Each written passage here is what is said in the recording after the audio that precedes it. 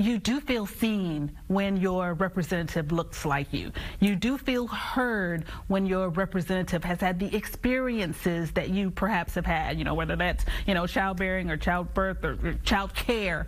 And so it's so important. It's critically important. I'm just, stoked that there's an organization that's kind of pushing and letting people know that, yes, you could do this. Let's get on board.